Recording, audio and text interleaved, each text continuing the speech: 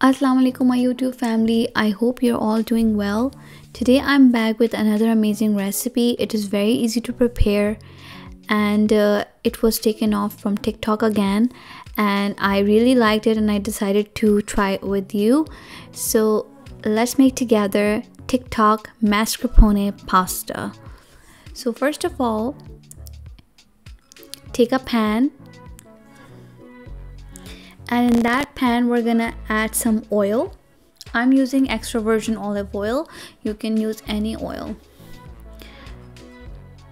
Then in your oil add one medium-sized chopped onion, and we're gonna saute our onions until they're translucent. Now once your onions are done, add some mixed veggies. I'm using some bell pepper, green onions and mushrooms. Now I'm adding one chopped jalapeno. It's optional if you like it spicy. Now we're gonna cook it for a few minutes until our veggies are soft.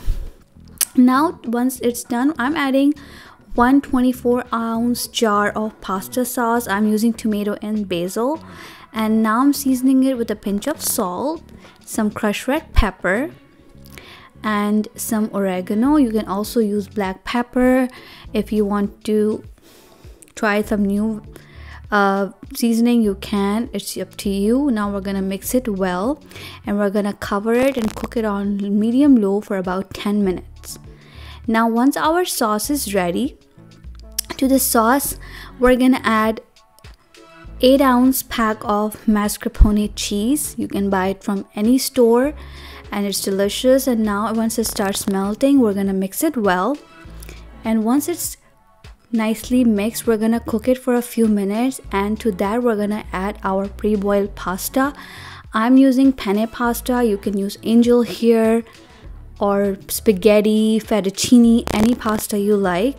Now we're gonna mix it all well, and we're gonna cover it and simmer it for about 5 minutes.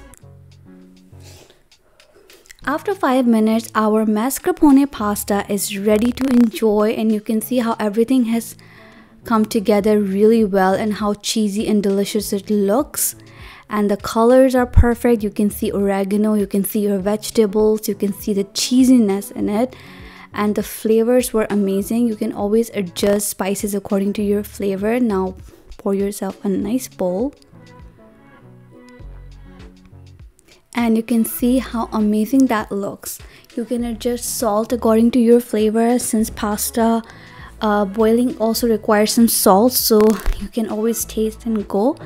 And you can see how perfect it looks. I garnished it with some extra oregano, and you can always make it for your kids. Kids are gonna love it. You can try some more vegetables, or you can completely skip the vegetables if you don't want any. You can buy some different kinds of pasta sauce if you don't like tomato or basil, and I think you should definitely try it for your kids. It's very simple, very easy. It can be prepared in few minutes. I really hope you enjoyed this video. If you did, give it a thumbs up. Until next time, thank you so much for watching. Don't forget to like, share and subscribe to my channel. Allah Hafiz.